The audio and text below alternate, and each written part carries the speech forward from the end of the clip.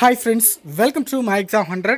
இந்த வீடியோவில் நம்ம எதை பற்றி பார்க்க போகிறோம் அப்படின்னா தமிழக அரசு தொழிலாளர் நலத்துறையில் கட்டுமான தொழிலாளர் நல வாரியத்திலிருந்து ஒரு 177 post 101 computer operator 66 junior assistant post announce பண்ணியிருந்தாங்க. ஸோ கம்ப்யூட்டர் ஆப்ரேட்டர் போஸ்ட்டுக்கான அப்டேட் வந்துட்டு அப்படின்னு நம்ம ஆல்ரெடி சொல்லியிருந்தோம். ஸோ இப்போ ஹால் டிக்கெட்டும் வந்தாச்சு. ஜூனியர் அசிஸ்டன்ட் பற்றி இப்போதைக்கு இன்ஃபர்மேஷன் இல்லை. ஸோ அது வரும்போது நான் தெரியப்படுத்துகிறேன். இப்போதைக்கு அந்த 177 போஸ்ட்டில் computer operator data entry operator அந்த போஸ்ட்டுக்கு வந்து அப்ளை பண்ணவங்களுக்கான ஹால் டிக்கெட் வந்துட்டுருக்கு எல்லாத்துக்குமே. ஸோ நேற்று எல்லாருக்கும் எஸ்எம்எஸ் போயிருக்கும். ஸோ இப்போ போஸ்ட் மூலமாக எல்லாருக்கும் ஹால் டிக்கெட் அனுப்பி வச்சுட்ருக்குறாங்க.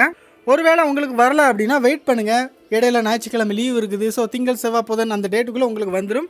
ஸோ எக்ஸாம் டேட் பொறுத்த வரைக்கும் செப்டம்பர் 8ஆம் தேதி எக்ஸாம் வைக்கிறாங்க. உங்களுக்கு வரலன்னா வெயிட் பண்ணுங்கள். இடையில லீவ் நாள் இருக்குது, அதனால் 1-2 நாள் லேட்டாக கூட வரும். ஓகேவா?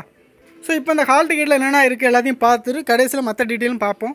ஸோ அதுக்கு முன்னாடி இது போன்ற பலவிதமான தகவல்களை தெரிஞ்சுக்க இது வரைக்கும் நம்ம சேனலை நீங்கள் சப்ஸ்கிரைப் பண்ணாமல் வச்சுருக்கீங்க அப்படின்னா சப்ஸ்கிரைப் பண்ணிக்கோங்க. அப்படியே அந்த பெல் பட்டனை ப்ரெஸ் பண்ணாமல் வச்சுருக்கீங்க அப்படின்னா அதையும் ப்ரெஸ் பண்ணிக்கோங்க. அப்படியே நம்ம ஃபேஸ்புக் டெலகிராமில் ஃபாலோ பண்ணிக்கோங்க. ஸோ ஹால் டிக்கெட் இந்த மாதிரி தான் இருக்குது. உங்களுக்கு எந்த இடத்துல எக்ஸாமோ எல்லா டீட்டெயிலுமே அந்த ஹால் டிக்கெட்டில் இருக்கும். மேக்ஸிமம் மெயின் சிட்டியில் தான் எக்ஸாம் இருக்கிற மாதிரி போட்டிருக்காங்க. உங்களுக்கு பக்கத்தில் போட்டிருந்தா கமெண்ட்டில் சொல்லுங்கள். சைடில் உங்கள் ஃபோட்டோ கொடுத்துருக்குறாங்க. அடுத்த சில இன்ஸ்ட்ரக்ஷன் கொடுத்துருக்காங்க. எக்ஸாம் வந்து 10 மணிலேருந்து 12 மணி வரைக்கும் மொத்தம் 2 மணி நேரம் தான் எக்ஸாம் நடக்க போகுது. ஸோ எக்ஸாமுக்கு வந்து ஒரு அரை மணி நேரத்துக்கு முன்னாடியே அங்கே போயிருங்க அந்த மாதிரி சொல்லியிருக்காங்க. ஸோ ஒரு 9 வரைக்குள்ளே ரிப்போர்ட்டிங் டைம் சொல்லியிருக்காங்க. ஸோ நம்ம ஒரு 9 மணி அதுக்குள்ளே பாருங்கள். எக்ஸாம் தொடங்கி வந்து ஒரு 10 நிமிஷத்துக்கு பிறகு நீ போனீங்கன்னா உங்களை அலோவ் பண்ண மாட்டாங்க. ஹால் டிக்கெட்டை கரெக்டாக எடுத்துகிட்டு போயிருங்க. ஹால் டிக்கெட்டில் இருக்கிற உங்கள் டீட்டெயிலாம் கரெக்டாக பண்ணி செக் பண்ணிக்கோங்க. போகும்போது ஒரிஜினல் ஐடி ப்ரூஃப் ஒன்று கொண்டு போங்க. ஆதார் கார்டோ இல்லைனா ஓட்டர் ஐடியோ இல்லைனா பேன் கார்டோ லைசன்ஸோ பாஸ்போர்ட்டோ அந்த மாதிரி ஏதாவது ஒரு ஃபோட்டோ ஐடி ப்ரூஃப் கொண்டு போங்க. அந்த ஐடி ப்ரூஃபில் இருக்கிற உங்களோட நேமும் ஹால் டிக்கெட்டில் இருக்கிற நேமும் கரெக்டாக இருக்கிற மாதிரி பார்த்துக்கோங்க. அடுத்ததான் நார்மலாக சொல்கிற மாதிரி தான் எலக்ட்ரானிக்ஸ் ஐட்டம் ஃபோன்ஸ் அதெல்லாம் கொண்டு போகக்கூடாது அந்த மாதிரி சொல்லியிருக்கிறாங்க. அடுத்ததாக ஒரு எக்ஸாம் எழுதுறதுக்காக நீங்கள் வந்து ப்ளூ அல்லது பிளாக் பென் எடுத்துகிட்டு போய்க்கோங்க. ஸோ இதுக்கு முன்னாடி முத்திரை கொள்ளர் எழுதிருப்பீங்க, அதே மெத்தட் தான். ஓஎம்ஆர் ஷீட்டில் தான் நீங்கள் ஸ்டேட் பண்ணுற மாதிரி இருக்கும். ஸோ அடுத்ததாக எக்ஸாம் பேட்டர்ன் பொறுத்த வரைக்கும் அஃபிஷியலாக அவங்க தரப்புலேருந்து எதுவுமே இல்லை. நீங்கள் நெட்டில் சர்ச் பண்ணீங்க டிஎன்சி WWB எக்ஸாம் பேட்டர்ன் அந்த மாதிரி சர்ச் பண்ணீங்க அப்படின்னா நிறைய வெப்சைட்டில் ஏதோ போட்டுட்ருக்குறாங்க. பட் அது கரெக்டானு சொல்ல முடியாது. ஸோ இது 10th ஸ்டாண்டர்ட் லெவல். ஓகேவா? நம்ம டிஎன்பிஎஸ்சி குரூப் 4க்கு என்ன படிக்கிங்களோ அதையே இதுக்கு படித்தா போதும். ஓகேவா? டிஎன்பிஎஸ்சி குரூப் 4 செப்டம்பர் 1ஆம் தேதி நடக்குது. ஸோ அதனால் இந்த போஸ்ட்டுக்கு நீங்கள் தனியாக படிக்க வேண்டிய அவசியம் இருக்காது. ஸோ 1ஆம் தேதி இந்த குரூப் 4 எக்ஸாம் நடக்குது. ஸோ 8ஆம் தேதி இந்த எக்ஸாம் நடக்குது. ஸோ அதனால் டிஎன்பிஎஸ்சி குரூப் 4க்கு என்ன படிக்கிறீங்களோ அதை இதுக்கு படிச்சுக்கோங்க. இதோட செலெக்ஷன் ப்ராசஸை பொறுத்த வரைக்கும் ரிட்டன் டெஸ்ட் இருக்குது. அதுக்கு பிறகு வந்து டாக்குமெண்ட் வெரிஃபிகேஷன், அதுக்கு பிறகு கவுன்சிலிங் கலந்தாய் மூலம் ஆளை எடுக்கிறாங்க.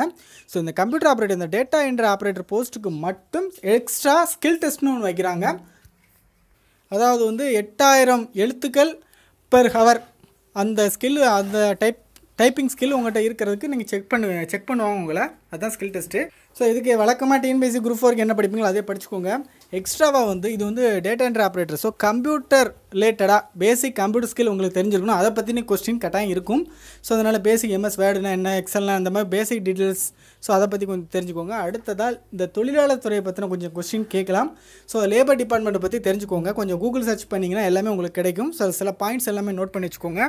இந்த கம்ப்யூட்டர் நாலேஜ் பற்றி நிறைய பிடிஎஃப் நெட்டில் அவைலபிளாக இருக்குது. பேசிக் கம்ப்யூட்டர் நாலேஜ் தமிழ்னு அடித்தா கூட ஏகப்பட்ட பிடிஎஃப் வரும். ஸோ அது ஒன்று நீங்கள் வந்து பேசிக்காக என்னென்ன இருக்குது அப்படிங்கிறது நீங்கள் பார்த்துக்கலாம். ஸோ மொத்தம் 2 மணி நேரம் டைம் இருக்குது. ஸோ அதனால் மெஜாரிட்டியாக ஒரு 100லேருந்து 200 கொஸ்டின் 150 மேக்ஸிமம் 100லேருந்து 150 கொஸ்டின் வரைக்கும் கேட்க வாய்ப்பு இருக்குது. எதுவும் அஃபிஷியலாக எதுவும் அப்டேட் இருந்துச்சு அப்படின்னா நான் உங்களுக்கு தெரியப்படுத்திடுறேன். ஜென்ரல் தமிழ் ஜென்ரல் இங்கிலீஷ் இருக்குல்ல, ஸோ அதை கூட நீங்கள் லைட்டாக படித்து வச்சுக்கோங்க. சில வெப்சைட்டில் அதையும் கேட்குற மாதிரி போட்டிருக்காங்க. அடுத்ததாக தமிழக அரசு சார்பில் வந்து டிஎன்பிஎஸ்சி குரூப் 4க்கான ஒரு மாதிரி வினாவிடை கொடுத்துருக்காங்க. நம்ம ஆல்ரெடி வீடியோ போட்டிருக்கோம். ஸோ அந்த மாதிரி வினாவிடையை நீங்கள் இதுக்கு யூஸ் பண்ணிக்கோங்க. ஸோ இதிலேருந்து கூட கொஸ்டின் கேட்க வாய்ப்பு இருக்குது. ஓகே ஃப்ரெண்ட்ஸ், இந்த வீடியோ பிடிச்சிருந்தால் லைக் பண்ணுங்கள், ஷேர் பண்ணுங்கள், சப்ஸ்கிரைப் பண்ணுங்கள். தேங்க்யூ.